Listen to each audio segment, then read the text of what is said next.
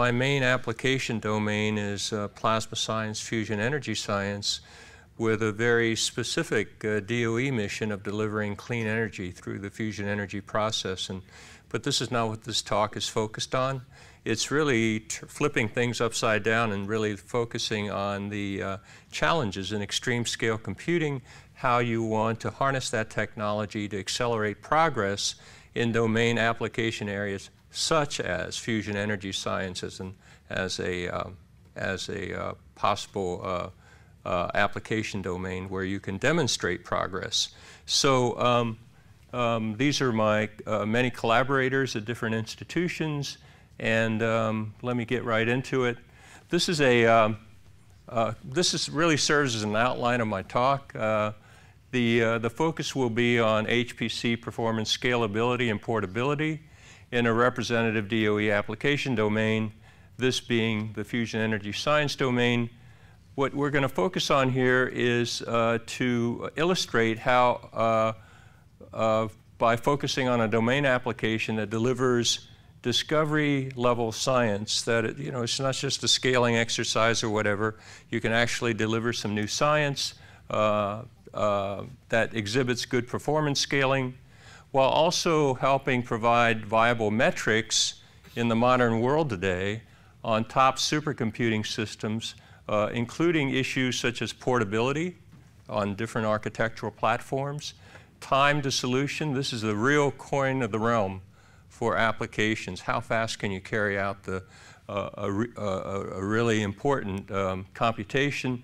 And this is very important these days, that it's not just a question of running big major application codes on a big supercomputing system. As you compare performance on the different supercomputing systems, what's the level of energy consumption? What's the comparative metric for looking at that? So this is a paper that was published not that long ago by myself and my colleagues in Computing in Science and Engineering that will speak more the language of what we're talking about today rather than a pure fusion energy science type paper. The current progress that I'll be talking about today involves the deployment of innovative algorithms within a modern code that delivers new scientific insights on world-class systems. This is, I'm very grateful to colleagues at the major supercomputing centers around the world. We have, including, of course, the US. In fact, most of our start came courtesy of Paul and company here at Argonne over the years. And we started with the earlier versions of Blue Gene and up to Mira. And then we have this code deployed on Sequoia, the big brother to Mira at Livermore. The K computer, which was the #1 machine for a while from Japan. Titan in China, which was #1 in China for a while.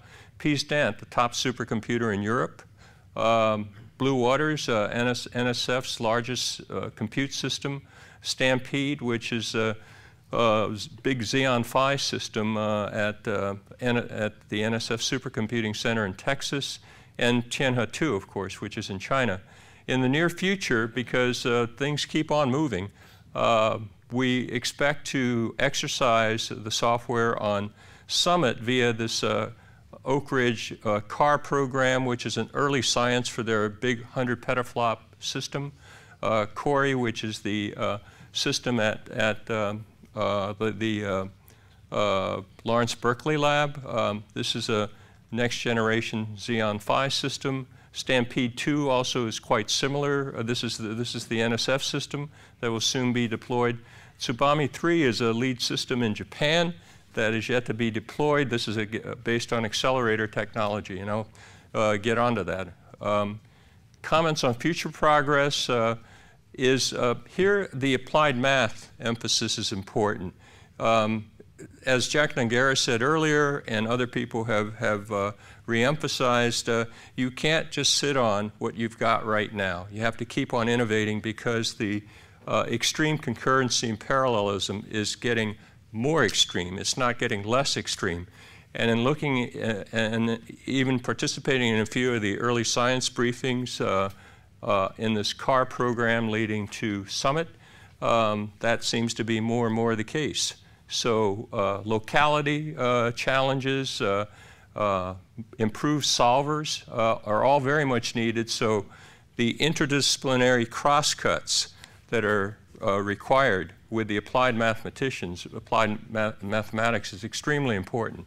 So, so let's go forward with this. This is a slide that Jack Dungara gave me not too long ago. Jack spoke in the opening session this morning. This shows the really incredible progress in supercomputing over the years, and he highlights the following: that if you look at this, his laptop and his iPhone were already. I mean, here was the level achieved on the big supercomputing platforms, and back in the mid-90s here, and here by the turn of the century, and things move so fast that you really have to keep abreast of this. And my point to everyone is really that you really owe it to yourself in the application domains to embrace these exciting technological advances to accelerate progress. And you've moved beyond the abacus and the slide rule and such. You should keep on moving nowadays too. So what am I talking about in terms of why will the people in the funding agencies and such provide resources for software development and such? You have to first make the case from an applications perspective, the actual value of extreme scale HPC to scientific domain applications and industry. What have you delivered? What's your level of credibility and so forth? So the context really is, I think this is very timely in terms of the recent White House announcement of the National Strategic Computing Initiative that came, that most of you have heard. This is, I think this is very exciting. It's a very good thing. They don't identify the specific level of resources, but this is very encouraging to DOE, NSF, and other agencies. Bill Gropp, who addressed you some time ago, I chatted with him recently about this. He said this is a very positive thing for NSF's ambitions in terms of moving more aggressively in this direction. But he characterized this drawing the analogy of the carrot on a stick. This is the stick. We want to see the beautiful carrot that's on the end of it to further stimulate progress. So in terms of practical considerations, in terms of getting the buy-in from the agencies and so forth that would fund activities of this kind, is that you have to move beyond, and once you deliver the software to advance things, you have to move beyond what we call voracious codes, that just deliver more of the same, just bigger and faster. You're not really gaining outstanding or transformational new insights that speak to achieving major new levels of scientific understanding. So you have to be able to point to these sorts of things before people will sit up and pay attention. Catherine talked about this, the importance of experimental validation, verification, and also uncertainty quantification to enhance what? The realistic predictive capability of both what we call hypothesis-driven or first principles-based predictive codes, as well as big data-driven statistical approaches. Another area of real excitement that I've been personally engaged in the last couple of years, but will not talk about here, is large data-driven machine learning type approaches to predictions on really complex problems. Very exciting area.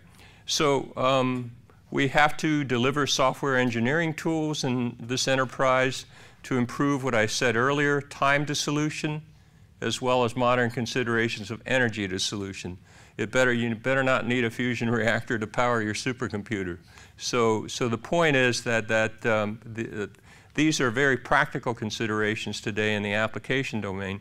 David Keyes, who also addressed you all earlier in this program, comments that billions of dollars of scientific software worldwide hangs in the balance until better algorithms arrive to span the quote-unquote architecture applications gap. Okay? Applications gap. And this is very much in line with what we're talking about in terms of applications challenges. So what are the associated challenges?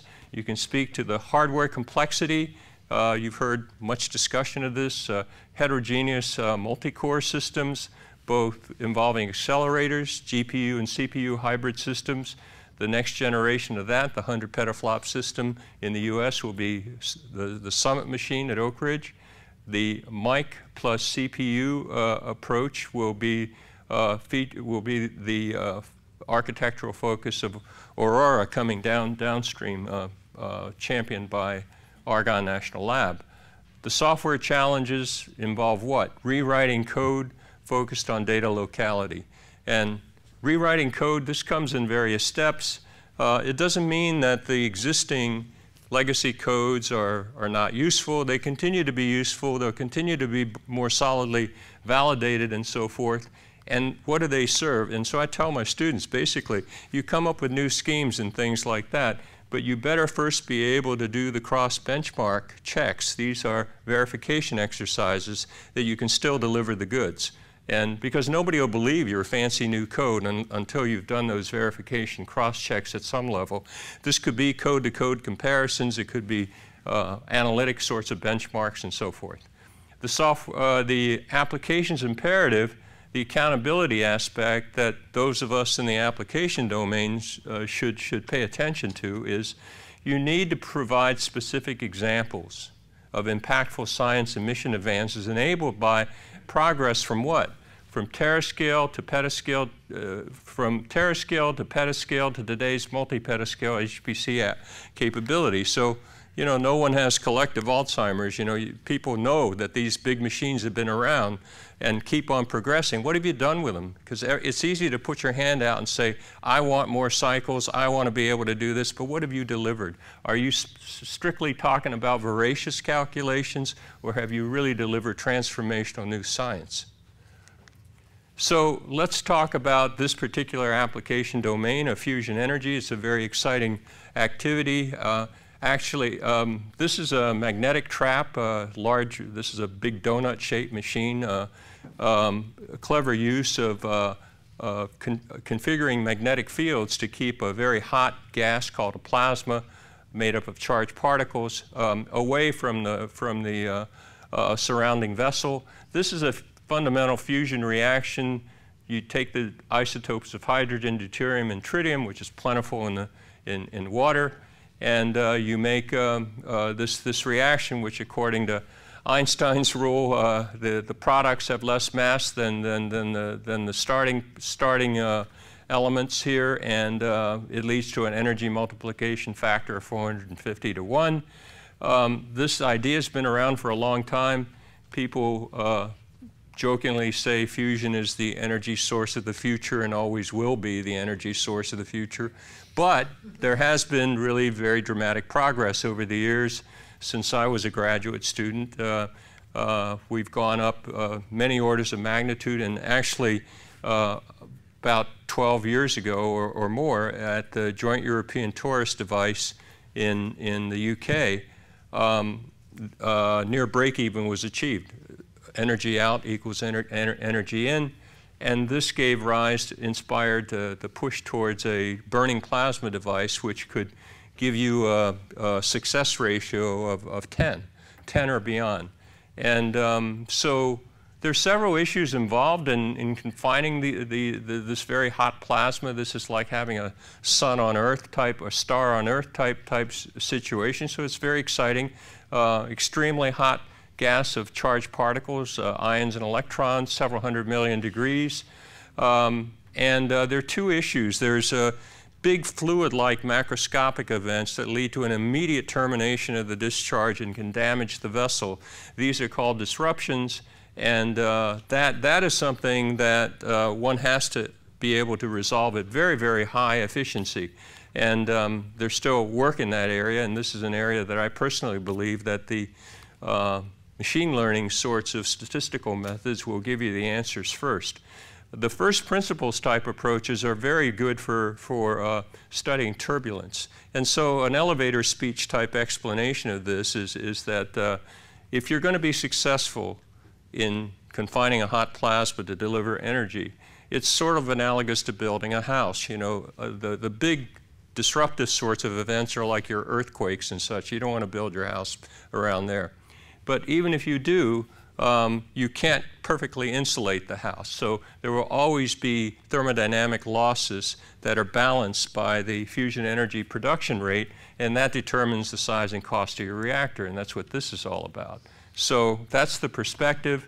This is ITER. This is the next generation fusion power system or burning plasma experiment that is due for operation in about 2025 or so. It's a $25 billion experiment that involves the participation of governments representing over half the world's population. And this is a very exciting endeavor.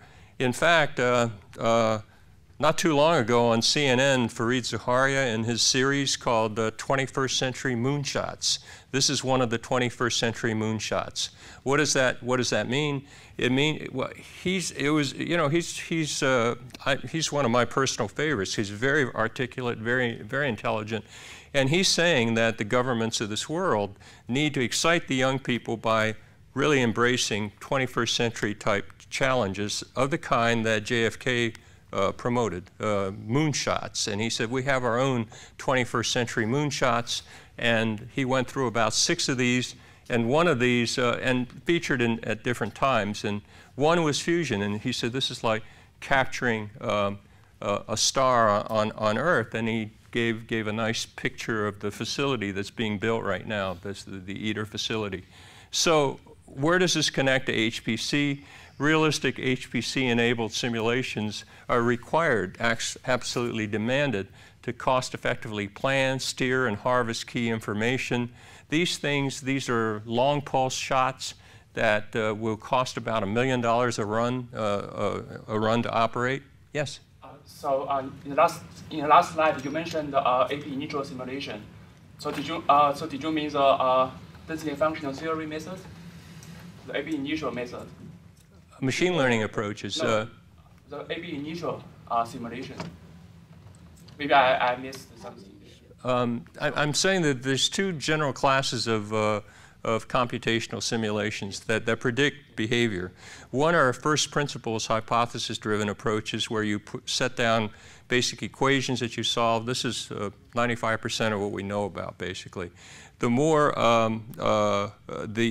recent emphasis has been on big data-driven discovery. Okay, this uses advanced statistical methods, techniques, software like support vector machines and such, which help you predict the behavior in very complex sorts of systems. The biological sciences use this more because, unlike many of the physical sciences, including this one, you don't have classical equations to help steer the direction. Yeah. And how do you model the magnetic field? So do you modify the Hamiltonian of the equations? Well, let me get into that. Okay, you'll see everything. Okay, well, not everything. We'll see how far we can go. So here it is. You want the equations. The Boltzmann-Maxwell system of equations is what we use, okay? And the Boltzmann equation is a nonlinear PDE in Lagrangian coordinates. F is the thermodynamic distribution function. It represents the ensemble of particles in the system. The particle pushing aspects are linear ODEs. These are just simple F equals ma type equations. This is velocity, this is acceleration. You know this from your high school physics. The Klimantovich-Dupree representation just tells you how you represent the distribution of particles in the system. Now, in addition to this, you have to resolve the forces that push these charged particles throughout the system. So the electric and magnetic fields are governed by the field equations. This is for electrostatic forces, electric fields, and then a similar structure for the Ampere's law and Faraday's law. They're all linear PDEs in the Eulerian coordinates of the lab frame. This is a well-defined system of equations to solve, but it's a lot simpler looking than it actually is, because when you actually try to solve this, this is very, very challenging. So it is very challenging, and in order to make progress, especially in a particle and cell type approach, you don't want to push Avogadro's number of particles, and that's of course impossible to do. And so one tries to reduce this to the For the fusion problem, we do the averaging over the very fast gyro motion of the particles along the field line and produce the gyrokinetic Vlasov-Poisson system of equations. The numerical approach that we adopt is the gyrokinetic particle and cell pick method. This is just a schematic of it. The objective is to develop an efficient numerical tool to realistically simulate turbulence and associated transport in magnetically confined plasmas called tokamaks. The Russians invented this using high-end supercomputers. This is, if you looked at that donut-shaped structure that I showed, this is that donut-shaped structure. It's a 3D torus. This is the zeta, and this is the theta direction, and this is the radial direction. And in the typical calculations, you're dealing with about 130 million grid points, 30 billion particles, and try to push things forward in an initial value simulation of about 10,000 time steps. As you'll see in a minute, these are not Avogadro's single particles. These are really large particles that, and this is a schematic of it. So the charged particles sample the distribution function that you saw. Yeah? Do you need to explicitly resolve the timescale associated with that Poisson equation, or can you kind of like step over it? Well, this is what I'm going to address right now. You know, you really are, because as scientists, you want to figure out what's big, what's small, and what you need to focus on. And so with regard to how are you going to deal with the charged particles, you place them, they come out of that distribution function that I wrote the equation for. You put them on a grid, because this kind of particle and cell simulation is a particle grid simulation. Particle grid, as distinguished from many other kinds of, for example, appropriate to Monte Carlo type applications where it's just particle-particle type processes. Okay, this is a particle grid sort of thing, so here's the grid. The interactions occur on a grid with the forces determined in the electric field or electrostatic limit by the gradient of the electrostatic potential, that gives you a force, calculated from the deposited charges. The grid resolution, and this is what I'm getting at here, you don't have to deal with all scales. It's dictated by the so-called Debye length, which basically tells you in a nutshell from undergraduate electromagnetic physics that you don't need to deal with infinitely small particles, that these are large size or finite size particles that occupy a Debye sphere. And so this reduces the number. You're still dealing with billions and billions of particles, but at least you don't have to deal with 10 to the 23rd particles to make sense. And this is well established. It's been in place for 50 years or so. The specific particle and cell operations involve a so-called scatter process, or depositing the charges on this grid as nearest neighbors on the grid. You solve the Poisson equation, electrostatic equation for the potential, and then you gather the forces, which is the gradient of the electrostatic potential on each particle, and then you push these, and then you repeat this process. This is the particle and cell approach for in this cartoon-like form. Now, what's the basic structure of this? The system is represented by a set of particles. Each particle carries the components, position, velocity, and weight. This is the scheme associates a weight with each particle and velocity position. The particles interact with each other through long-range electromagnetic forces. The forces are evaluated on a grid and then interpolated to the particle. This is an order n plus m log m process. The particle and cell approach involves two different data structures and two types of operations. The operations are the scatter-gather operations. The data structures involve particles and the grid. The charge action, the particle to grid interpolation, I just talked about the scatter process. The Poisson or the other electromagnetic field solves are Poisson-like structures to solve on the grid and then used to accelerate the particles, and then you have the associated interpolation. So getting now more to the application itself, I talked about turbulence, microturbulence. These are particles interacting with each other, producing wave-particle interactions where the waves suck up energy from the particles and start to grow. And this is very bad because it acts against the nice way that you've designed the magnetic fields and the electric fields to confine the plasma. So you want to be able to confine this as best you can, but it's impossible to completely do so. And so therefore, this whole area of studying the microturbulence that emerges is very important. And as I said earlier, the mission importance is that a fusion reactor size and cost is determined by the balance between these kinetically driven losses and the self-heating rates due to the fusion reactions. The scientific discovery is that we're able to use these very scalable codes to predict performance in confinement performance in systems that haven't been built yet, like ITER, and is correlated against, benchmarked against earlier observations. This shows a negative trend, whereas the system gets bigger and bigger. This indicates the confinement trend, which is getting worse.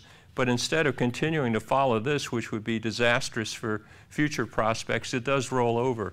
And to cut to the chase on this was done about a dozen years ago.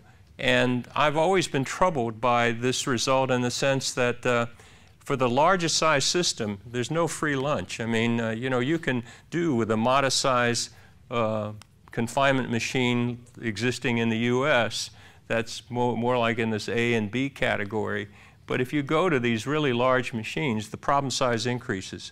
And you better have much better resolution. At that time, we did the best that we did, as indicated here. But you really have to engage modern technology to be able to carry out solutions of increasing problem size at scale. And this requires code rewrite. It involved various activities, including insight projects in which we participated. We were really very much helped by this G8. This is the real G8 business. There was a fusion exascale project in this area. And the interesting part of this is this provided us access to try out our schemes on leading supercomputing platforms in other parts of the world. And so lesson learned from all of this is that these particle and cell codes really scale very well, but it's a constant challenge to rewrite the code, to constantly improve it. Doesn't mean you throw out the old codes. You keep the old codes, keep them working and cross-benchmarking, validating against observations. But as you bring the new products in, this is a very exciting cycle. And so the efficient usage, as I said, of the current leadership class facilities worldwide does demand that you rewrite code featuring the modern computer science applied math methods addressing locality and memory demands. And for example, we started out with Fortran-based codes and then went to C language codes and involving the introduction of not just MPI, as was noted earlier, which worked fine on the earlier generations of the blue gene systems, but with systems like Mira, forget it. You had to go to OpenMP for the multi-threading and such, and that was quite exciting in terms of the successes engaged and the ability to demonstrate really improved time to solution when you're able to do this. So this is jumping further forward now. This is much more recent activities. As I said, I want to illustrate some aspects of code portability.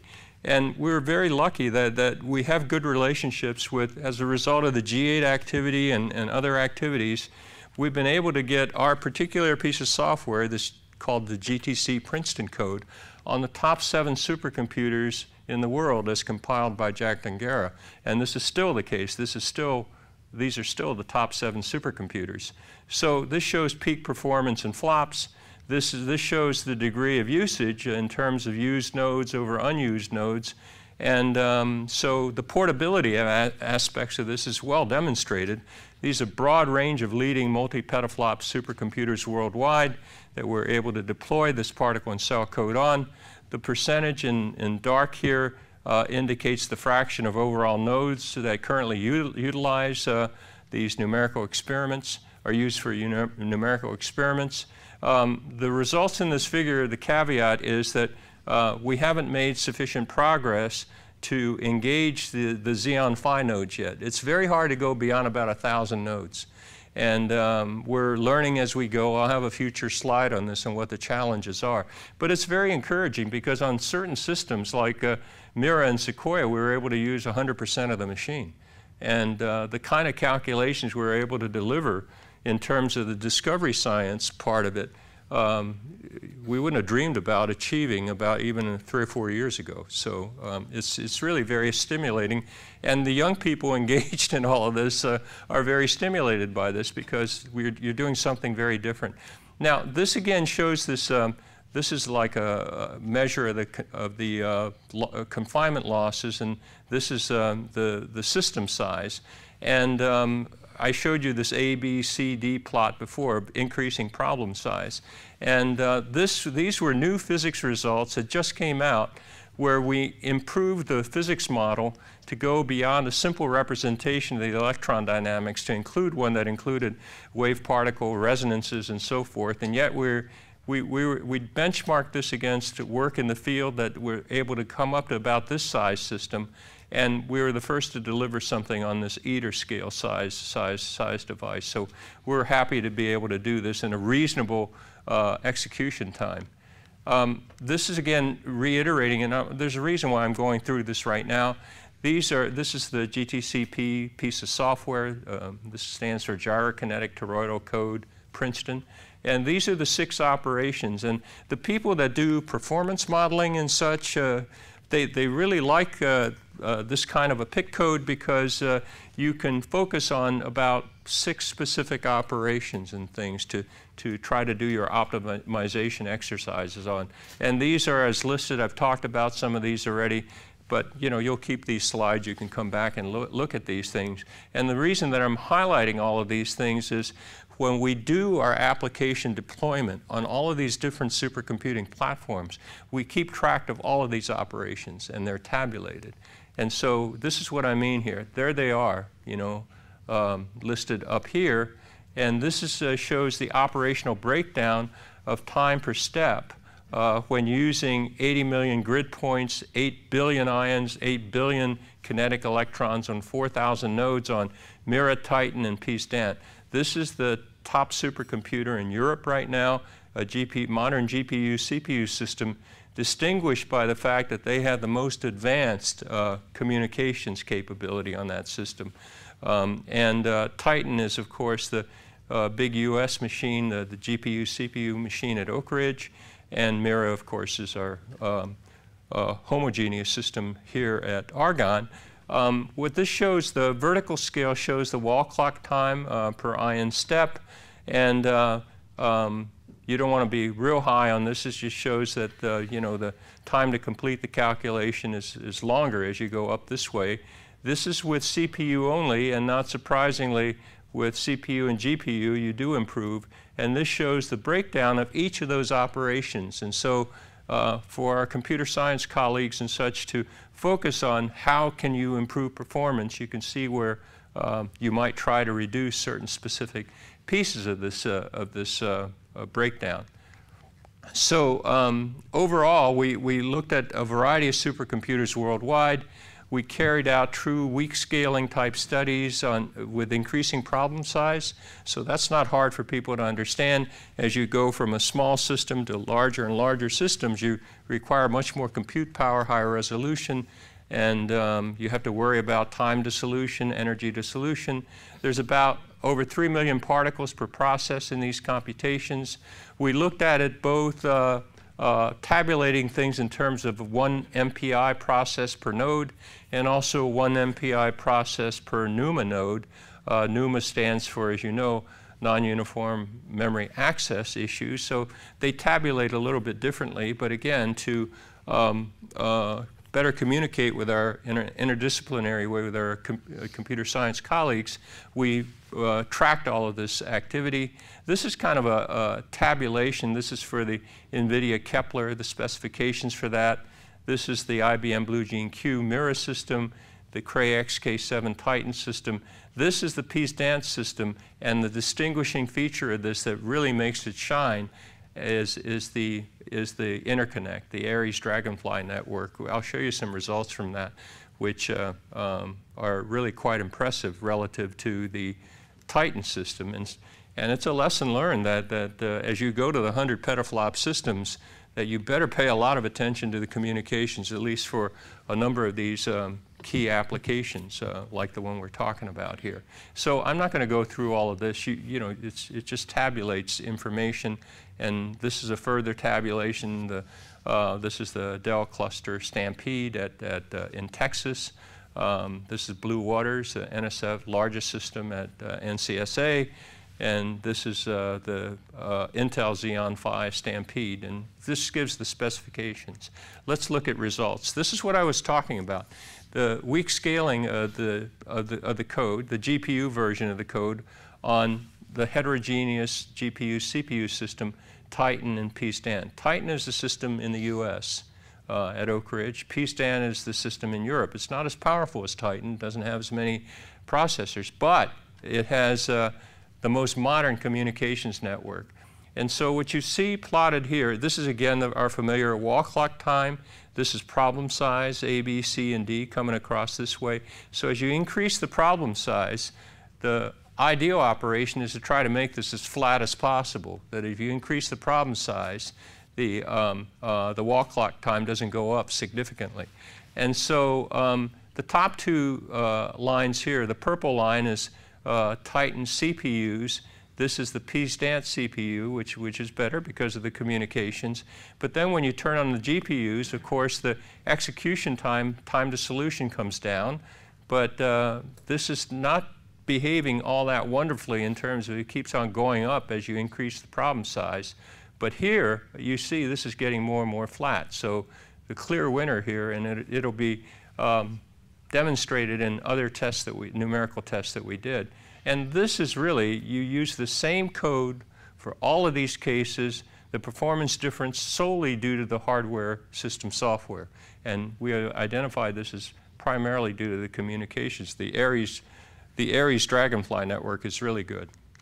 And this is a little bit hard to absorb. This is informational background. A, B, C, and D represent the different problem sizes. This is the breakdown of all the things that I mentioned, all the particle and cell operations along the line that I showed earlier. But this is and so the vertical scale is the wall clock time for 100 time steps. And this is a plot for 1 MPI per NUMA node. And this next one is 1 MPI per node. Other people prefer to look at it this way.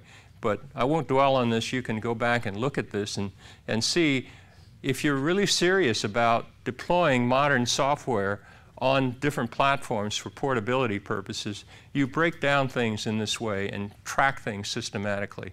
Now, this is a different way of plotting the results, but the previous was weak scaling. We're going to come back to this. Strong scaling challenges are also very, very important. Here we only show the results for Mira, Titan, and Peace Dant. This is using the simpler physics model within this GTCP code, where I told you we used a much more complicated electron dynamical model, but this was just starting off. And we used the simpler model. And strong scaling for what? Fixed problem size. Fixed problem meaning 131 million grid points to represent the problem, 13 billion particles from 512 nodes on what? On the Titan system, Mira system, and Peace Dance system. And this is a log-log axes. And what you see here is that here's Mira, and the weak scaling is, the strong scaling is really quite good. And all of them are reasonably good until you go to larger problem size. And you could not go to larger problem size because Peace Dant didn't have that many more processors. But if you look at this is the lowest one on the scale here, and so it again exhibits the best performance. This is a real warning sign to Titan and to be careful about their communications. If they're, you know, the Aries, the big difference here is the Aries network, okay? And so studies, application studies like this are very valuable to the machine designers in a co-design sense too, just highlighting what kind of systems are deployments of particular kinds of hardware. In this case, it's the communications capability. And this is strong scaling results. Again, this is the difference between these two plots because from the physics perspective, you want to see what happens if you really use a much more complicated electron model, and you see the same trend basically.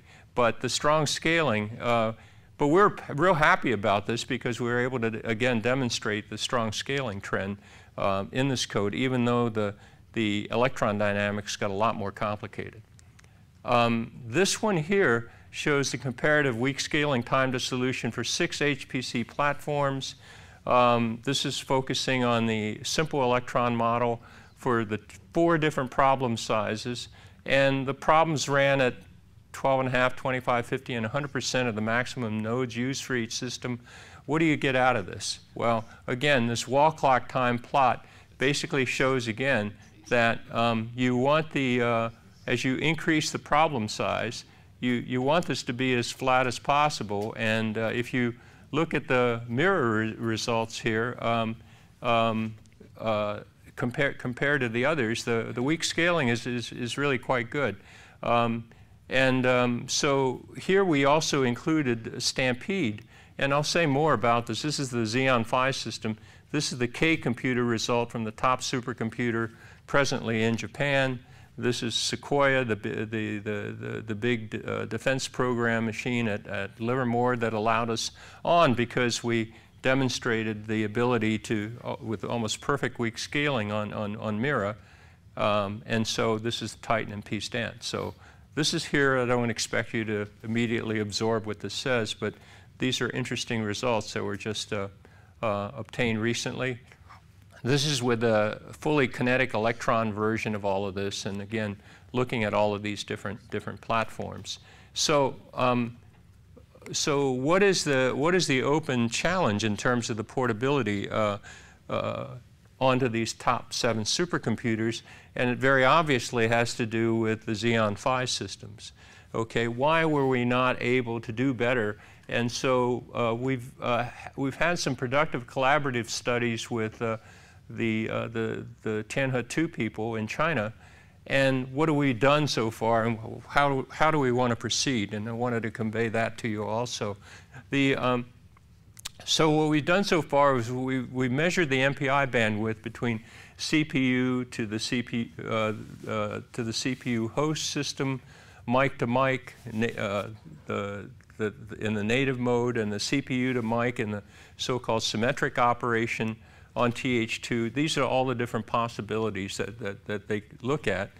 But the message that they came back to us with was, if you want to go to engage more than 1,000 processors, which of course, you know, they have many more than 1,000 processors, you have to go to what they call an offload mode version, develop that for this GTCP code, to facilitate using many mics on one compute node.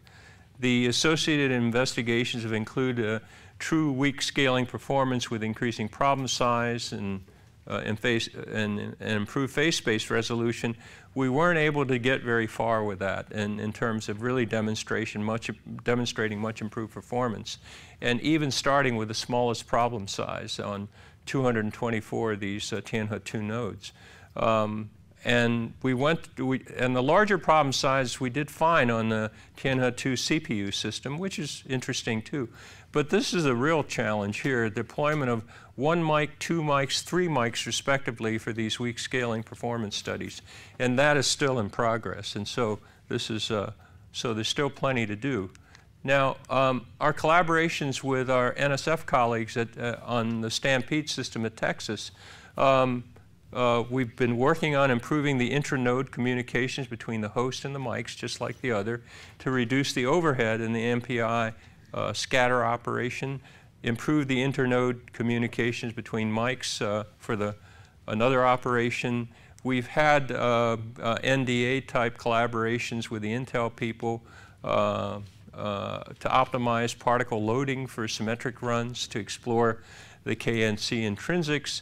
more actively, we're moving more actively into the next phase of true weak scaling and trying to engage up to 4,000 mic nodes. And so this is just a progress report and says that basically there's a lot of interesting things going on.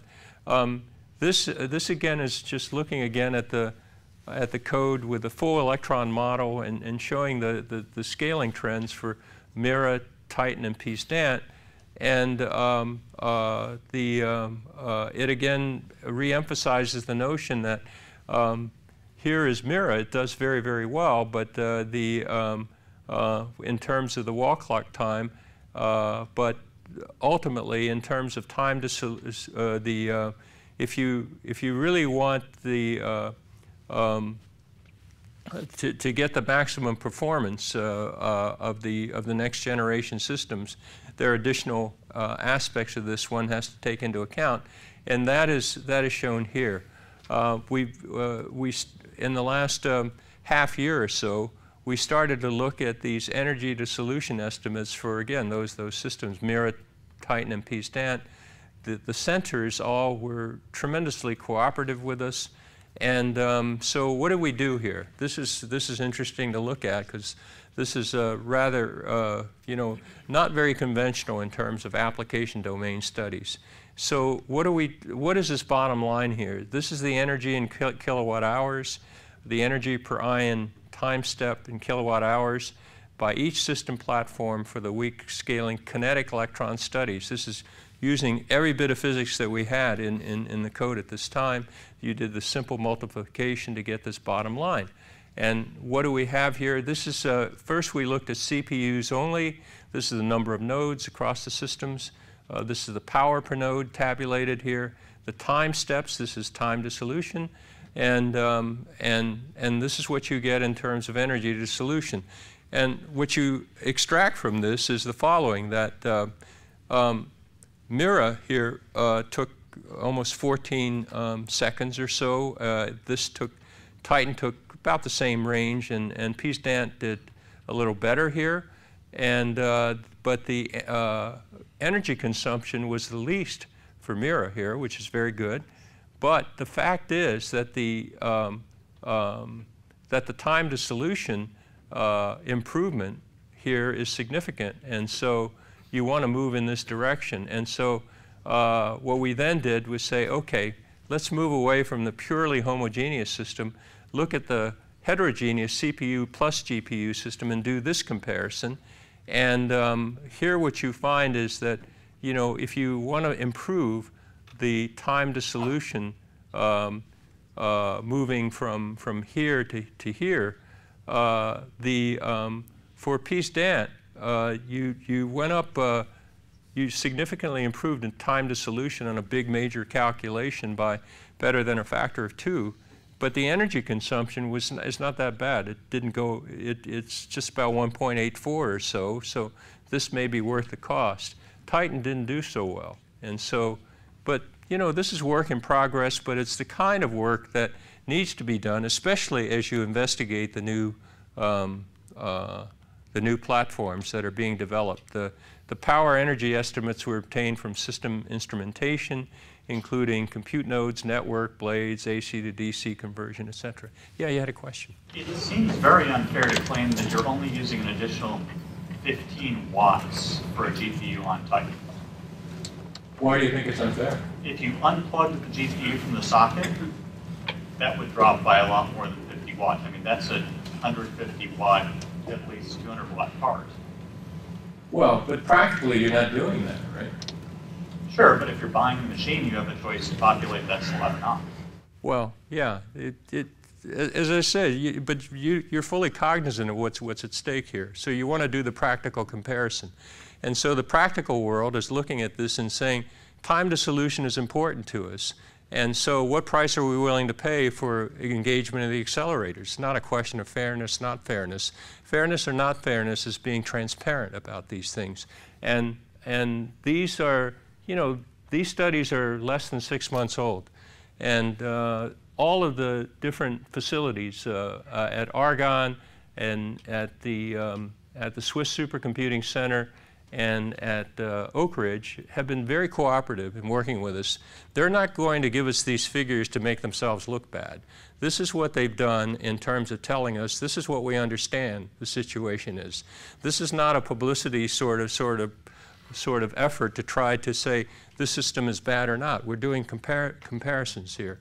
So, I mean, your point is well taken, but this is a story that will be continued. So,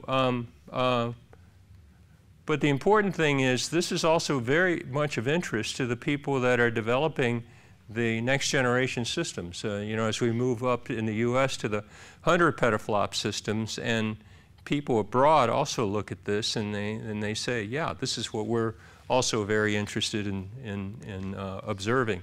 So the portability issue versus speed up studies is also quite interesting. This is something that was inspired by some discussions that I had with Rick Stevens. He and Pete Beckman always were saying to me, well, what's the cost of doing all of this, making it portable? You know, how much time are you spending? How many lines of code are you changing?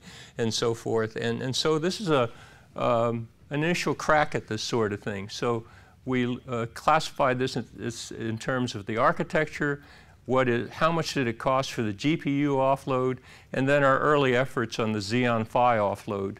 And the way to interpret this is for two major operations in the actual execution code. This is the push operation and the sort operation for the electrons. And so what you see here is that with the GPU, you went up by a factor of 5 here, and you at an expense of changing about 700 lines of code for this particular operation. And for the sort operation, it's a bit different, factor of 2 and about 407 lines of code. This shows the kind of still somewhat embryonic level of trying to improve the Xeon Phi offload. The speed up, it didn't speed up, it slowed down a bit, and you changed about this many lines of code. This is about even for this second operation, and you've changed very few lines of the basically C version of the code. So the number of lines of code, this is lines of code change, modified provides quantitative measures of the level of effort, if you will, made to port and optimize this particular application code to a specific architecture. We considered two prototypical operations, the push and the sort operations for the electrons in these codes. With respect to the GPU, we looked at the single node Kepler. That involves engagement of a single Sandy Bridge node. For the Xeon Phi, it was a single mic with 2 Sandy Bridge nodes. So this is quite interesting, and we will continue this kind of study as we move forward in examining different architectures. So I have a question. Yeah. In your slide, in your method, you have one step you have to solve Poisson equation, right?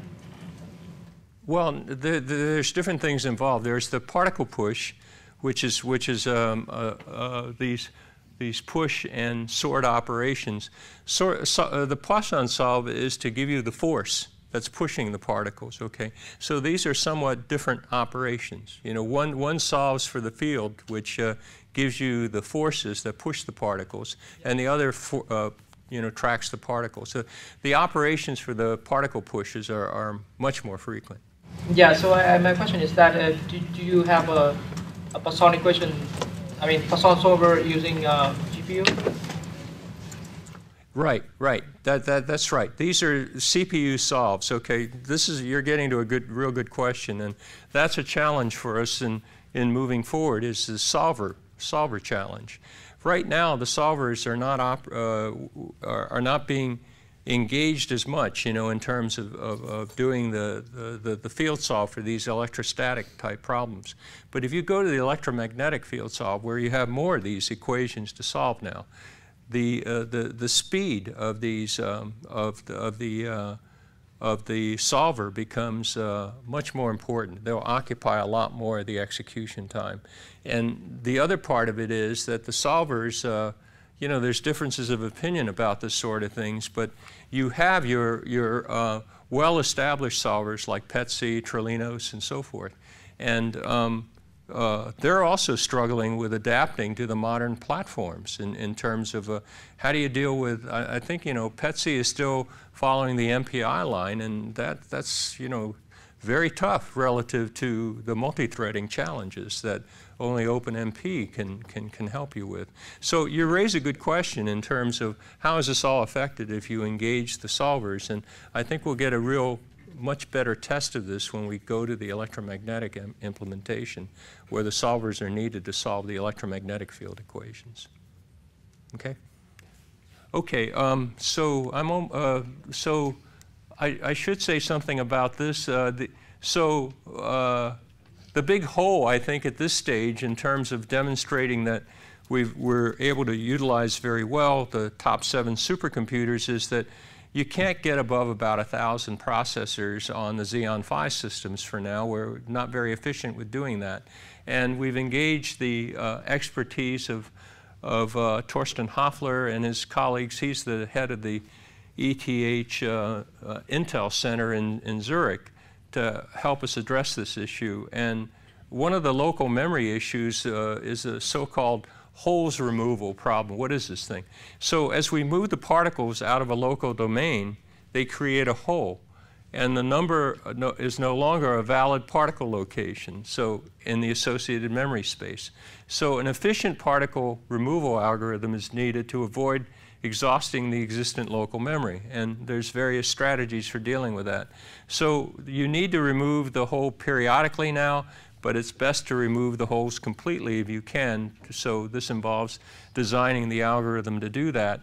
Vectorization is also needed in the guidance that we have from our colleagues there. You improve these push and charge operations. You need to deal with 2 particles exhibiting different behaviors at different consecutive memory locations. This necessitates 2 separate instructions down to the computer level. Vectorization means using a single instruction for multiple data. So latency issues, implementation of one-side MPI communications, what does that mean? The 2-sided approach, which is usual, is synchronized, but it increases latency. The one-sided approach is unsynchronized. It helps with reducing latency. And all of these methods hopefully will help us be able to engage many more processors on the Xeon Phi systems as they exist today. So before I get to the concluding slide, this is with regard to the applied math locality challenge.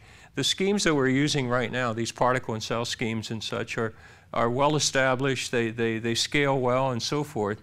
But if you have ambitions in going forward, as we do, and this is where a significant amount of graduate student activity, engagement in a cross-disciplinary sense with applied mathematicians that we've discussed this with at Princeton and other places, is to focus in particular in these particle schemes on adapting a geometric Hamiltonian approach to solving the generalized Vlasov-Poisson equations.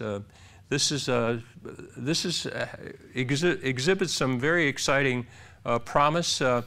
Basically, you take your dynamical equations, you write down the Hamiltonian, you can formulate the Lagrangian from that, from which you can formulate the action. You do a variational optimization of the action, and then do the proper discretization. And this leads to what we call symplectic orbits for the particle motion. What does symplectic mean? In common language, symplectic just means this. You know how you do Runge-Kutta time advances, higher order Runge-Kutta advances? That's non-conserving. That's non-symplectic. And that means that if you wait long enough in time, if you're following these particles, they fall out of their orbits, where if you have a symplectic scheme, it's like the Energizer bunny. It just keeps on going and going and going.